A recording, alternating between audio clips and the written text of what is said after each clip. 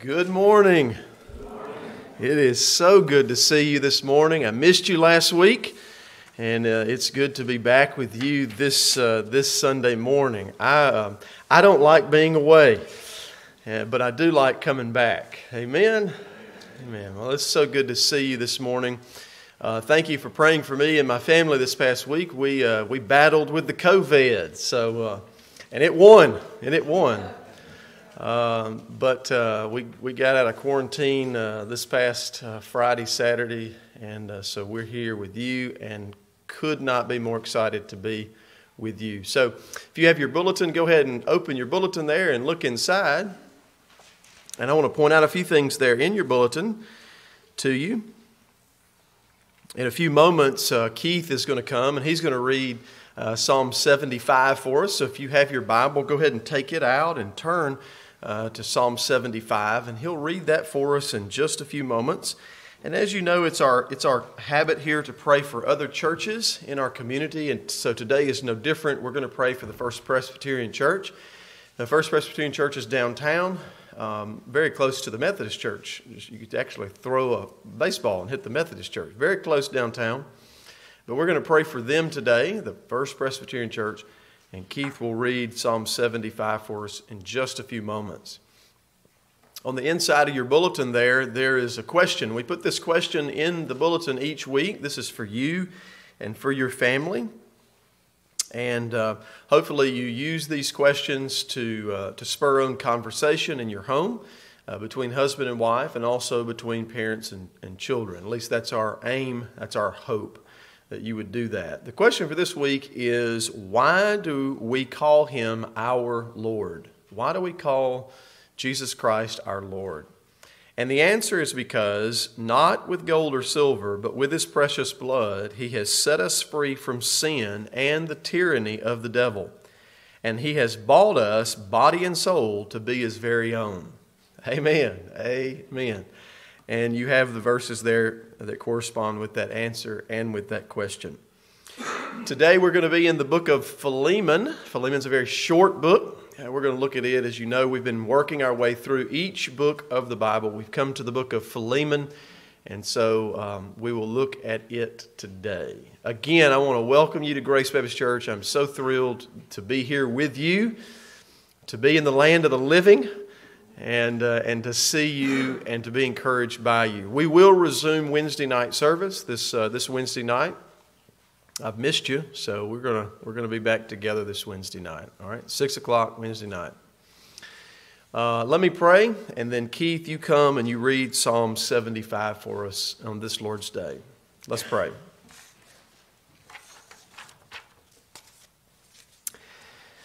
Father, we thank you for this day, as we know that it is a gift from your hand, and we know that every good and perfect gift comes from you.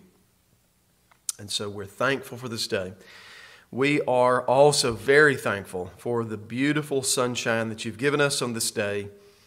And it reminds us of how you shine your light into our hearts, and you give us the truth, namely the truth in your Son, Jesus our Christ. And we ask today that you would bless us with your presence, that you would invigorate our faith, that you would open our eyes to see wonderful things in your word, and that you would grant us a deep, deep joy in believing the gospel. We pray for our friends at the First Presbyterian Church, that you would bless them with the assurance of your word, that you would confirm your testimonies and promises to them, and encourage and spur them on in the faith of the gospel. Lord, again, we thank you for this day, and we pray these things in Christ's name. Amen.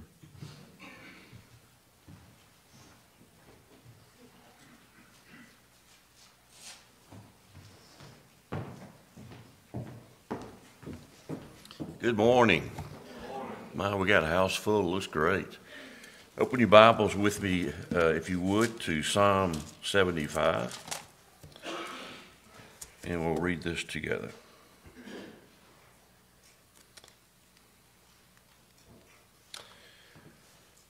To the choir master, according to Do Not Destroy, a psalm of Ahaz, a song. We give thanks to you, O God. We give thanks to your name is near. We recount your wondrous deeds. At the set time that I appoint, I will judge with equity. When the earth totters and all its inhabitants, it is I who keep steady its pillars. Selah. I say to the boastful, do not boast, and to the wicked, do not lift up your horn, and do not lift up your horn in high, or speak with haughty neck. For from the east or the west, and not from the wilderness comes lifting up. But it is God who executes judgment, putting down one and lifting up another. For in the hand of the Lord there is a cup of foaming wine, well mixed, and he pours it out, and all the wicked of the earth shall drain it down to the dregs. But as I will declare it forever, I will sing praises to God of Jacob, and the horn of the wicked I will cut off, but the horns of the righteous shall be lifted up. God bless the reading of his word. Let's pray. Heavenly Father, we love you, and as Kevin said, thank you for this wonderful day and the day of life that you've given us, that you anointed. And Lord, we thank you for all that you do for us. And Lord, thank you for this verse here that we read. In all that goes on in the world, we know that you are in control, and that's what gives us comfort. Lord, help us to understand that and always lean on you when times get rough and get difficult in our life. Lord, I thank you again for this day. I thank you for the love we have for each other. I thank you for this church. And Lord, most of all, thank you for Jesus who died for us and is interceding for us right now. Bless our service today. In Jesus' name, amen.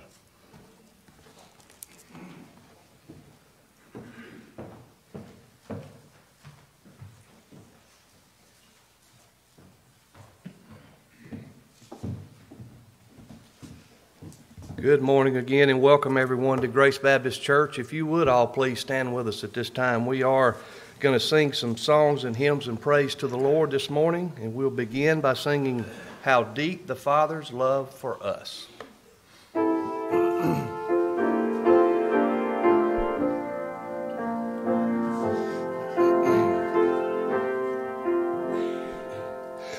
How deep the Father's love for us, how vast beyond all measure, that he should give his only Son to make a wretch his treasure.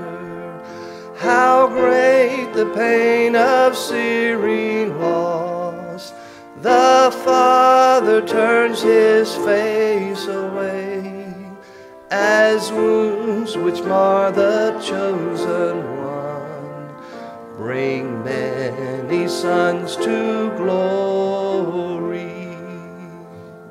Behold the man upon the cross, my sin upon his shoulders. Ashamed, I hear my mocking voice call out among the scoffers. It was my sin that held him there until it was accomplished. His dying breath brought me life. I know that it is finished.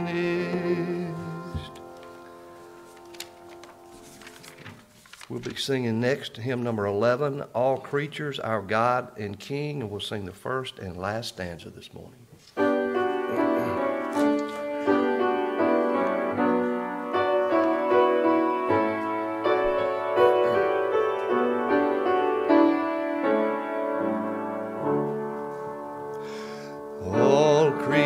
Of our God and King, lift up your voice and let us sing. Hallelujah, hallelujah. Thou burning soul with golden beam, thou silver moon with softer gleam. Oh, praise him, Oh, praise Him. Hallelujah, hallelujah, hallelujah. Let all things their Creator bless, and worship Him in righteousness. Oh, praise Him. Hallelujah. Praise, praise the hands of God the Son, and praise the Spirit, three in one. Oh, praise Him. Oh, praise Him. Hallelujah. Hallelujah. Hallelujah. Our hymn today will be hymn 447, and aren't we glad it is well with our soul because of what Jesus did on the cross for us this morning? Amen. Amen.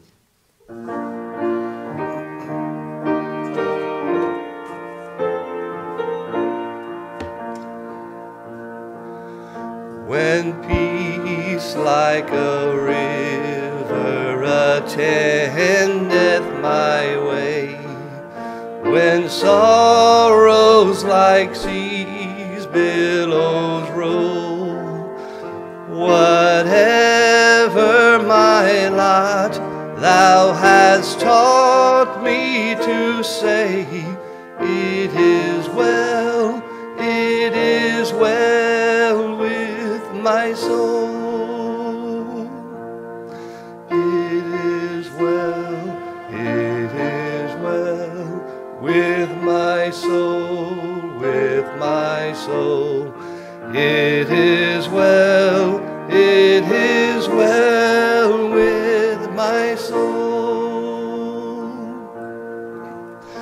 My sin, oh, the bliss of this glorious thought. My sin not in part, but the whole, is nailed to the cross, and I bear it no more. Praise the Lord, oh my soul. It is well with my soul, with my soul. It is well with my soul. And Lord, haste the day when my face shall be sight, the clouds be rolled back as a scroll, the trump shall resound, and the Lord shall descend. Even so, it is well with my soul. It is well with my soul, with my soul. It is well with my soul.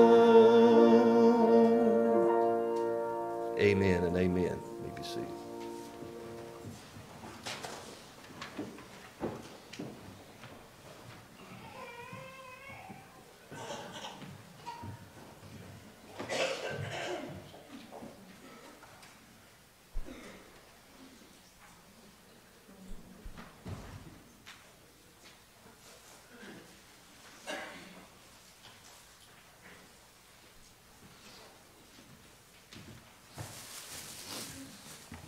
If you have a copy of the Bible with you today, I invite you to turn with me to the book of Philemon. Philemon, very, very short book, right after the book of Titus. And I'm going to read the whole book today. Philemon. There is no chapter. There are verses, but There's no chapters, just one, just 25 verses.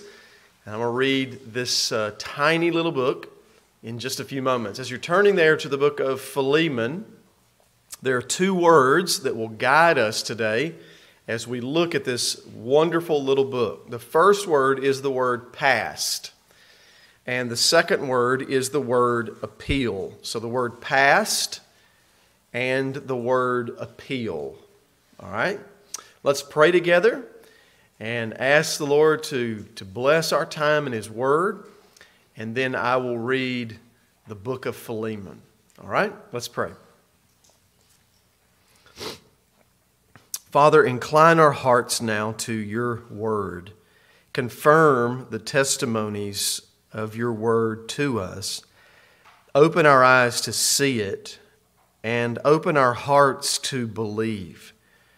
We ask that you would work in us to will and to do according to your good purpose and pleasure, and that you would grow us in the grace and the knowledge of Christ.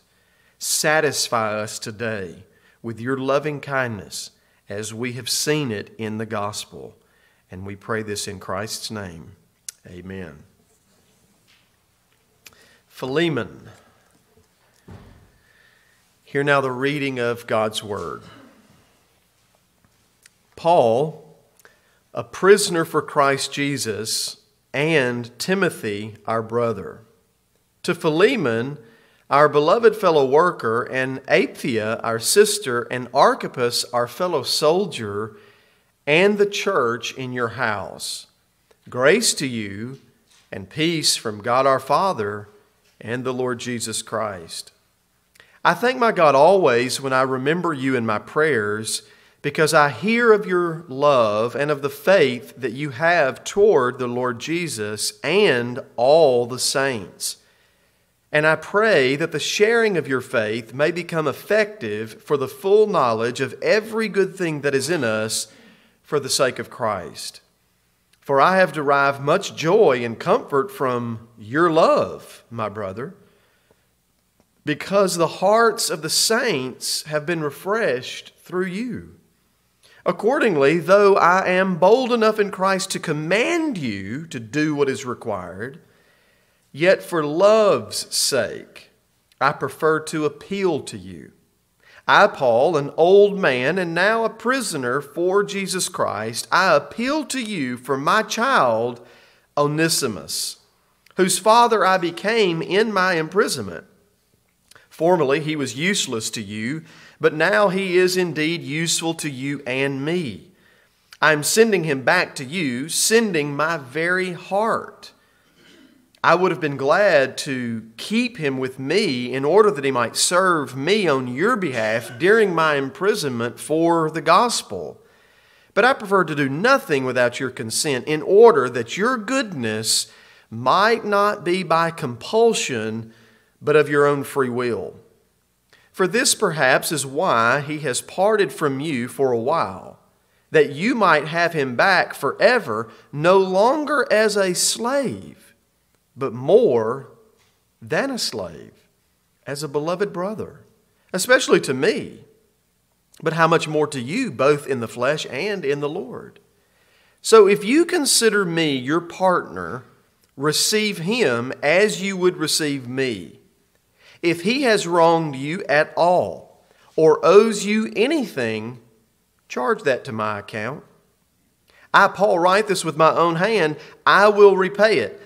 To say nothing of you owing me your very own self.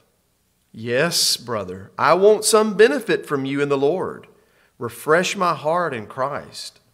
Confident of your obedience, I write to you, knowing that you will do even more than I say. At the same time, prepare a guest room for me, for I am hoping that through your prayers I will be graciously given to you. Epaphras, my fellow prisoner in Christ Jesus, sends greetings to you, as does Mark and Aristarchus and Demas and Luke, my fellow workers. The grace of the Lord Jesus Christ be with your spirit. Amen and amen. Well, Philemon is a real man, as you can see, and Onesimus is a real man. as you can see. And Paul wrote a letter to this man, Philemon.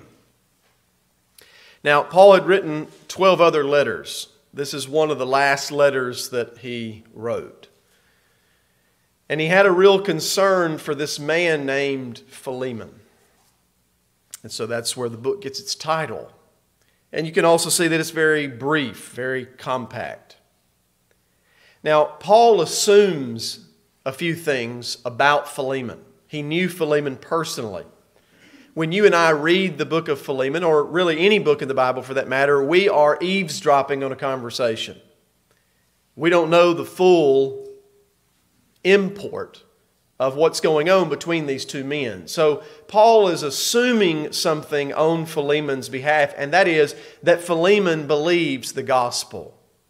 So as you and I draw in today and we read the book of Philemon, we have to know that is an assumption that Paul is making about this man named Philemon. So just so there's no assumption on any of our parts, what is the gospel? What is Paul assuming Philemon knows? And frankly, what is he assuming that you know when you read this book? Well, he is assuming that you know and that you believe that God saves sinners. He's assuming that you believe that God saves sinners through His Son, Jesus Christ. He's assuming that you believe that in Christ Jesus you have been forgiven of your sins. He's also assuming that you know deeply, not just here, but deep in your knower, that you don't deserve to be forgiven, yet you are forgiven. He's assuming that you believe the gospel. He's assuming that you know Christ savingly, not just mentally, not just academically, but that you know Him and that He has become personal to you and that Jesus has forgiven your sin and Jesus has forgiven my sin. He's assuming that you know that. He's also assuming here that you know that Christ mediates between God and you. That Christ simultaneously touches God, since He is God, and He simultaneously touches us, since He's one of us. That Jesus is the ultimate mediator between God and man. And this God-man lived and died perfectly, and He was raised from the dead. He ascended to heaven, and He sits at the right hand of God the Father, even this morning, mediating for you and me. That Jesus is keeping us saved this morning. Now, isn't that a glorious statement? Amen would be the word to respond. I missed you, but I will still amen myself if I have to. What a glorious thought this Lord's Day. Aside from Philemon, aside from me seeing you and you seeing me and it being a grand reunion, forget all that. Jesus Christ is praying for you this morning and keeping you saved. That's a wonderful thought. Paul assumes that Philemon knows that. He assumes that Philemon believes it. But there's something else he assumes. He assumes that Philemon knows that the gospel unifies different people. That in the gospel there is no black or white, or Jew or Gentile, or slave or free. He's assuming that you realize that at the foot of the cross, everyone is equal. And whatever divisions that we may put on humanity are erased at the foot of the cross. Now, this was hard for Philemon. It was hard because of his past relationship with Onesimus. Onesimus was an indentured servant to Philemon. An indentured servant in the ancient world worked like this. The servant would go to the wealthy individual and contract with the wealthy individual. And the servant would say, I will work for you for 7 years, or 4 years, or 5 years, or whatever it was, the terms. And in exchange for me working for you for 7 years, you will give me food, and you will give me shelter, and you will give me clothing. The closest thing that we have to this today would be an employee and an employer relationship, where an employee goes to the employer and says, I will work for you, and the employer says, I will pay you X amount of dollars to do so, and you shake hands or you sign an agreement or whatever it is, you are now in that employer's debt. The only difference today is that you can leave your job at any time you want to. Then there was a contract that stipulated you stay for a certain period of time. Onesimus enters into one of these contracts with Philemon. And Philemon is upholding his side of the deal. He's providing shelter, he's providing clothing, he's providing food. He's providing all these things. Well, Onesimus decides that he's going to leave. He's going to run away. So he invalidates his contract. This, of course, makes Philemon upset, very angry. Here I have promised to take care of you, and I've upheld my end of this contract. I've given you food and shelter and clothing, and then all of a sudden you just run. I've got work to do in the field, or I've got work to do somewhere, and you were helping me do that. Now you're gone, and now I'm just in a pinch. So Onesimus runs off. Wouldn't you know it? Of all the places in the Roman Empire that this man could run, he runs into Paul. And Paul knows Philemon. And Paul leads this man, Onesimus, to Christ. And he says, there's something that you need to know about being a person who is in Christ. You have to make good on your word. So now you have to go back to Colossae. That's where Philemon was. There's a book in the New Testament called Colossians. This is where they were. And you have to make it right with Philemon. Now Onesimus says, I'm not going back. I'm not going back because he can kill me under the law. I ran from him. I invalidated our contract. And Paul says, no, you're going to be a Christian and you're going to fulfill your obligations and your duties. You're going to go back to Philemon. Let me handle Philemon. And then he writes this letter. The letter of Philemon. Does that make more sense now? Now, there's 2 words that I want you to consider with me as we look at this book. The first word is the word past. The word past. Philemon had expressed love and compassion in the past to fellow believers.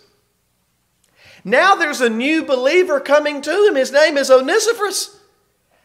But this man has wronged Philemon. Bet you wish I skipped another Sunday, didn't you?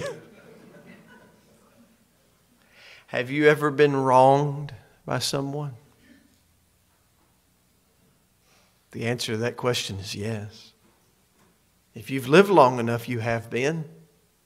How then does a person who has not done anything to deserve wrong respond to an individual who does them wrong? How should we live is the question. When people do wrong to us and it's undeserved. Now you well know there are some times in life when we deserve wrong. Can I get a witness? We do something kind of silly and we get silly consequences. So we can't throw up our hands and go, the consequences are not something I deserve. No, you do stupid things, you get stupid consequences. I'm not talking about that here though. Philemon didn't do anything wrong. This man left him in a pinch. They both shook hands or signed a contract or whatever they did, and he did him wrong. So my question for you as we just begin here, have you ever been wronged undeservedly? Someone just did something to you and it was wrong. And you scratch your head and think, what did I do to deserve that? Or you perhaps think, well, I must have done something to deserve that. This is the case for Philemon. But Philemon was innocent. He hadn't done anything wrong. Brothers and sisters, bad things happen to Christians all the time. I had a dear lady come up to me at a church one time and she said, why do bad things happen to good people? And I said, could you please introduce me to the good people? Because I've never met them. Bad things don't happen to good people because there's no such thing as good people. Bad things happen to bad people every day. That's part of living in a world like we live. So the question is, how do we, as gospel believers, we believe that we're forgiven. We believe Jesus is at the right hand of the Father, praying for us, keeping us saved. We believe that Jesus unifies diverse and different types of people. How should we live now? Knowing that people have wronged us, knowing that people will wrong us, how should we live?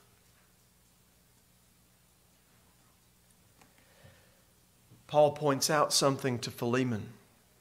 In verses 4 through 7, he says, I thank my God always as I remember you in my prayers, because I hear of your love and your faith that you have toward Jesus and all the saints. Stop. Philemon was a man who believed the gospel and who loved fellow believers. He loved them. Much like you love each other in this room. You believe the gospel and you love each other. He has a past track record of loving and forgiving and being in communion with other Christians. Paul is a master communicator. Because Paul is gently setting up the case for him to forgive the man who wronged him. And he starts by saying, I know that you can do this because you've already done this multiple times. So Philemon had expressed love and compassion for fellow believers in the past. Notice what verse 6 says. And I pray that the sharing of your faith might become effective for the full knowledge of every good thing that is in us for the sake of Christ. Verse 7 almost jerks a tear. Verse 7, he says, for I have derived much joy and comfort from your love. He says, I'm a recipient of it. I know that you love me. And I'm a fellow believer. And because of your faith in Christ, your love for your neighbor, namely me, I know that you can now love other saints too. He says, your heart, the hearts of many saints have been refreshed through you. I've told you this before, but it's certainly worth saying again here. We all have people in our lives that we love to see coming, don't we? We see that person walk through the church door, or we see that person somewhere in town, and we just enjoy seeing that person. That person refreshes us. That person, whoever it may be, is an encouragement to us. And then on the other hand, there are some that we see coming that discourages us. Right? The word encourage means you put in to somebody. You put courage in them. Discourage means you take courage out of them. We are people who need courage. And we need to encourage one another. And this is his past testimony. He has encouraged the saints and refreshed their hearts. There was just something, it did something in the hearts of the believers when they saw this man, Philemon. So he says, you've already experienced this. You've already done this. So here's the second word. It's the word appeal. The word appeal. Now Paul appeals to Philemon to forgive and to accept Onesimus, not as an indentured servant, but as a believer of the gospel. Notice what he says in verse number 8. Though I am bold enough in Christ to command you to do what is required. All right, let's stop. How much hubris must you have to say that? Are some of you asleep, or did you hear me say that? He said, I am bold enough, Paul. Hello, we believe you, okay? I am bold enough to command you to do this. But I want you to notice his appeal. His appeal is not in his manhood. His appeal is in verse 9. Yet for love's sake, I prefer to appeal to you for my child Onesimus. For what sake? For love. He says, I am not going to coerce you. To coerce you would mean that Paul was a cult leader and you had to do it Paul's way because Paul was the cult of personality. But Paul says, no, there's actually a greater motivation for you to love and for you to forgive people who wrong you. And here's the motivation. Christ loved you. Now, how many of you this morning are willing? You are willing to stand up. I'll give you the mic. Open mic night right here on Sunday morning. How many of you would be willing this morning on an open mic to go, you know, I deserve the forgiveness of Jesus? I deserve it. Anybody? Going once, going twice. Sold. None of us deserve the forgiveness of God. None of us deserves the forgiveness from Jesus. Amen. So now there are people in our lives that do not deserve our forgiveness. How will you live? Will you live as a person who says, oh, I don't deserve His love and forgiveness, but He sure gave it to me. And then there's someone else in your life that doesn't deserve yours, and you say, no, you wronged me.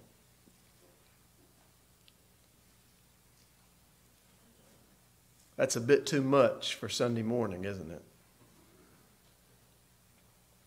That's what we call a hypocrite. With their mouth they say, I am loved by God, which is true.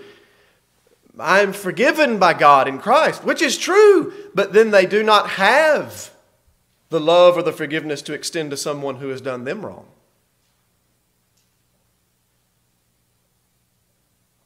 Beloved, Christianity is extremely difficult. Do you see that?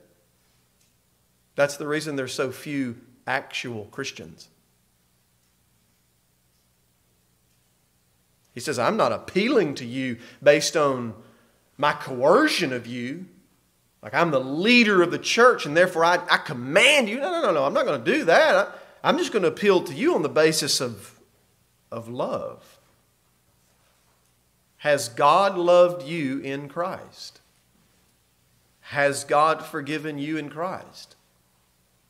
Then you need to love and forgive as Christ has loved and forgiven you. Do you see? Look at verse 11. Formerly, this man was useless to you, but now he is indeed useful to you and to me. He was a slave to you. He was just a worker. He was just an employee. He just fulfilled a modest function in your life, whether it was bringing in the crops or planting the crops or whatever it was. He just had this small usefulness to you. But now, Philemon, he's become a Christian. This man, Philemon, now has what I have and what you have. He has Christ. So we cannot look at him based on our class distinctions. We cannot look at him as, well, Philemon, you are wealthy and he is poor. You no longer can look at these definitions or these categories anymore. Now you must look at him as a fellow believer in Christ. Why? Because everyone is equal at the cross. How sad is it? How sad is it in 2022 there are preachers standing in pulpits, probably even this morning, who are saying that white people need to repent of being white.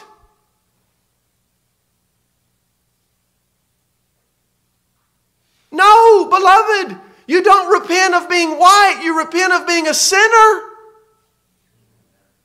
And when you come to Christ, there is no color.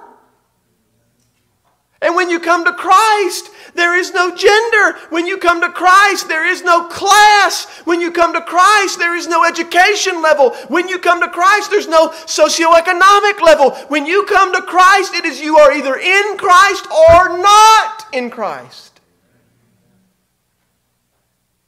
Why would we go back to something that is worldly and fleshly to divide God's people?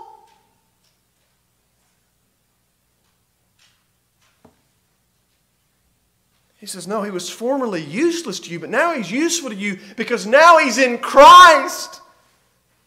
Yes, he was an indentured slave, and yes, he was your indentured slave, but that division is now wiped out because he came to Christ.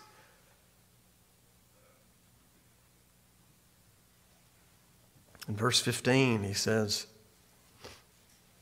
for this perhaps is why he was parted from you for a while, that you might have him back forever, no longer as a slave, but more than a slave, as a beloved brother, especially to me, but much more to you, both in the flesh and in the Lord.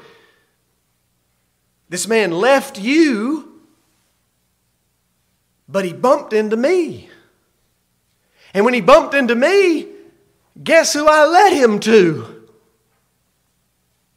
How many of you know that there is a strange and yet invisible hand that is guiding and governing all the affairs of this world?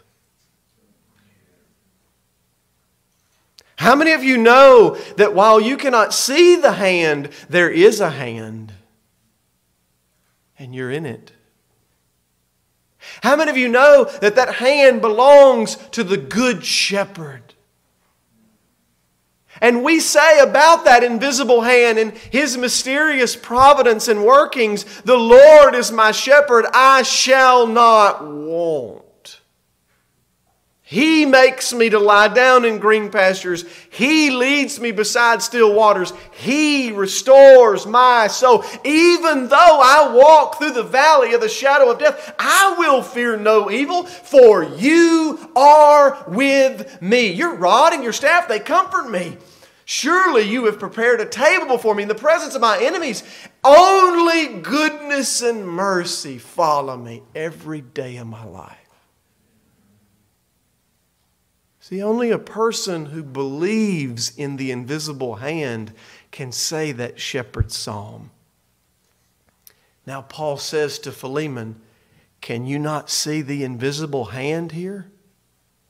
This man left you and wronged you, but in God's providence, he found me and I led him to Jesus. How many of you know that providence is the best teacher alive? So his appeal here is not only to the love of God in the gospel, but also the providence of God. But verses 17, 18, and 19 is where I think Paul, what a communicator he is all I'll say. You listen to this and just imagine if someone said this to you. Ready? Verse 17. So if you consider me your partner, receive him as you would receive me. If he has wronged you at all or owes you anything, charge that to my account. I, Paul, write this with my own hand. I will repay it, to say nothing of your owing me even your own self.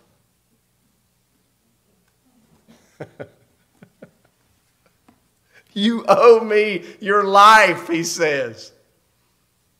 You owe me your life. Philemon, you know what you know about Christ because I taught you what you know about Christ. Philemon, I came into Colossae. I met you. I discipled you. I trained you. I taught you about the incarnation. I taught you about the substitution. I taught you about the resurrection. I taught you about His enthronement and His intercession at the right hand. I taught you about His return. I've taught you how to live the Christian life. Do you not remember, Philemon? You owe me everything. And so all I'm asking you to do is forgive this one guy. Isn't he a master communicator? Lord, help us.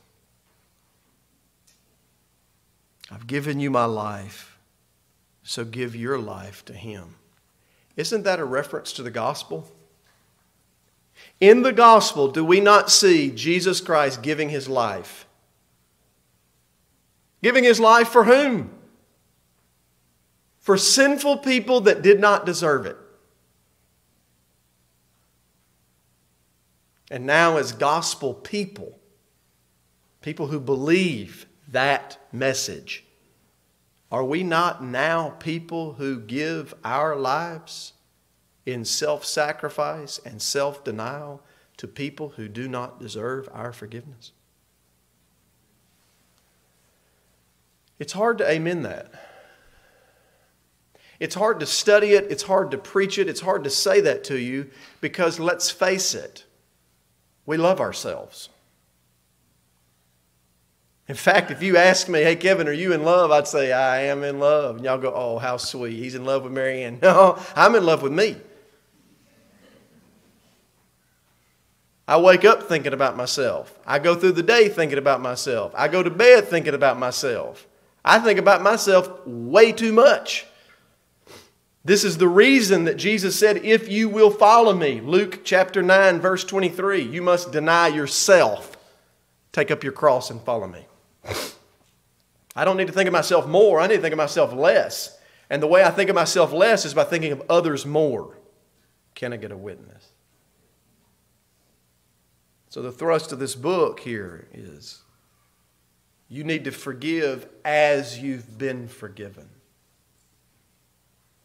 You need to love as you have been loved. This is the application of the gospel. This is how we live. So very briefly, let me give you a few take-homes, a few points of application. The first one is, I want you to think about someone in your life who needs your forgiveness but does not deserve your forgiveness.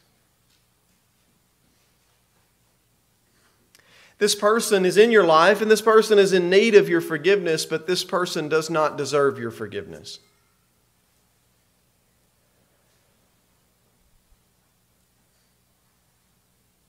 It's almost magical how people popped into our mind just then, isn't it? I'm not even going to ask you who came into your mind. Somebody did.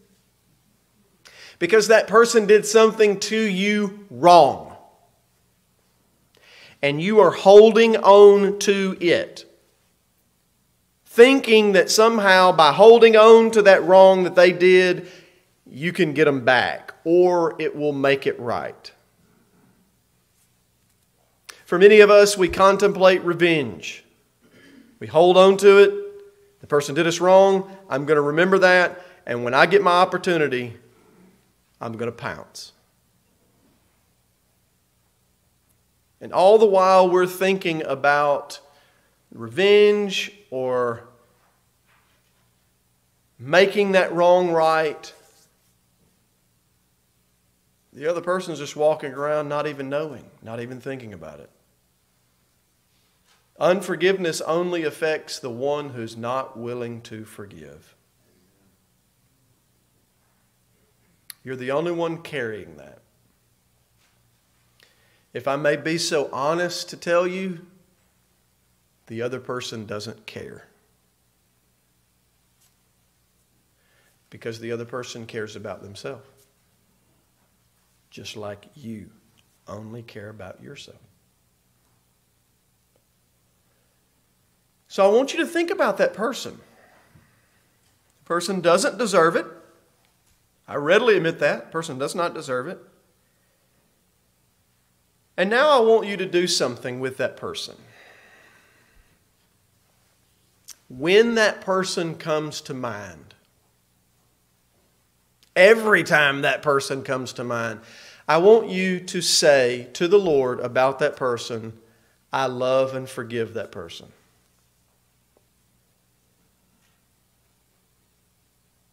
I love and forgive that person. Brothers and sisters, that's the only application of this gospel. That is the way we move forward. That is the way that our hearts heal. Here's a second application. I want you to pray for growth and grace. Some of you, I realize I just lost on number 1.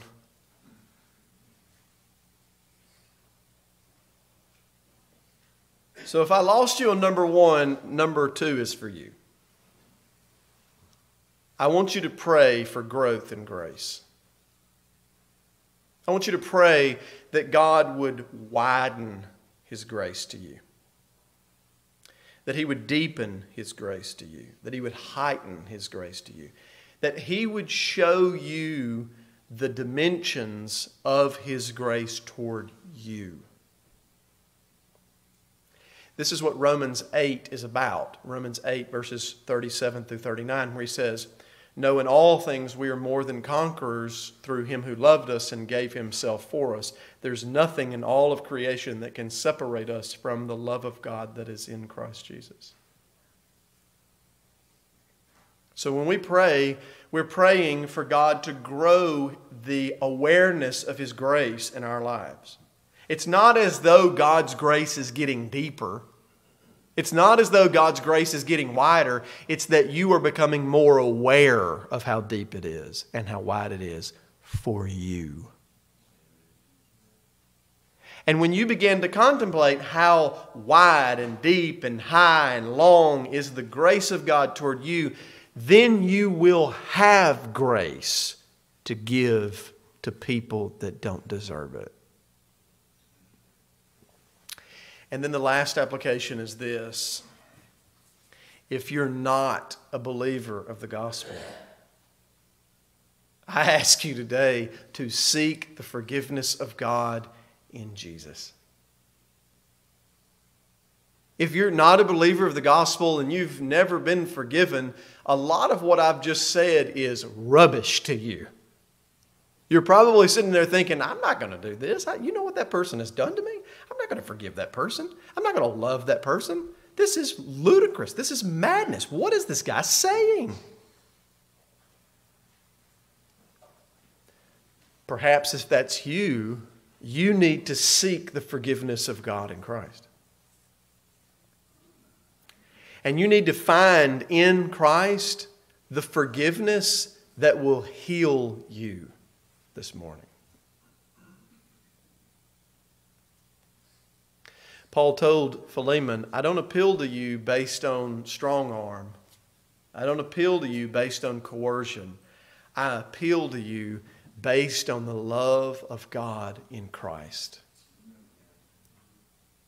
So as Paul appealed to Philemon, I now appeal to you on the grace, the love, and the forgiveness of God in the gospel. May God bless the preaching of His word. Let's pray.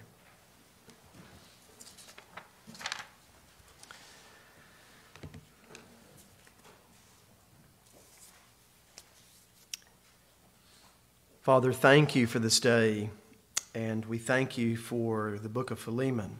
We thank you for the episode that took place between him and Onesimus. We thank you for Paul and his words and how he drove Philemon. And by way of Philemon, he drove us this morning to the foot of the cross. I ask that you would work in our hearts, that you would grow us in grace, and that you would grant us repentance unto life and faith in Christ. That we would be people also that are willing to extend what we've received. And Father, that is very hard to pray, and it's even harder to do. So we ask that you would take up our lives and do it through us. Father, in these next few moments as we come to the Lord's Supper table, we ask that you would grant us joy in our forgiveness, and that you would grant us joy in the righteousness of Christ, which makes us acceptable to you. And we pray this in Christ's name. Amen.